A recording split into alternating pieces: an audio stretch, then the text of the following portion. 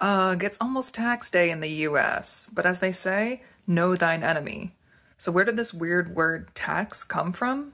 Tax has its root in Latin, in the word taxare, meaning to evaluate or assess or censure. Weirdly, taxare also led to the modern English word taste, as in to sample something or evaluate it. The word task also derives from this root, as in a duty assigned to someone. Taxare probably comes from the Latin word tangere, meaning to touch something, which also gives us English tactile, contact, and integer. Integer translates literally as untouched, meaning a whole number. Going back even further, you get the root tag in Proto-Indo-European, meaning to touch or handle. Tag also made it into Greek, where it spawned the word tassein, meaning to arrange. Tassein is related to taxis, which biologists use to refer to the movement of organisms.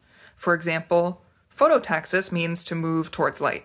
It's also the source of the word tactics, meaning the arrangement and orders given to troops in the battlefield. Finally, taxis in the sense of arrangement led to the word taxonomy, meaning systems of categorization. Today, biologists group organisms by their family relationships into a hierarchical taxonomic system. The branchings of this tree of life show us where each group of organisms diverge from one another, and each grouping in the tree is called a taxonomic unit, or more succinctly, a taxon. So for example, here are some of the taxons that humans fall into. We're all members of species Sapiens in genus Homo. We're also part of order Primates within phylum Chordata and the domain Eukaryota, among others. So the words tax and taxonomy both have their root in Proto-Indo-European, which was probably spoken around 6000 BCE. It's kind of remarkable that now, after passing separately through Greek and Latin, tax and taxonomy have come together in English, and they both still start with the same sound. I don't know if that'll make you feel better on tax day, but hey, it's something.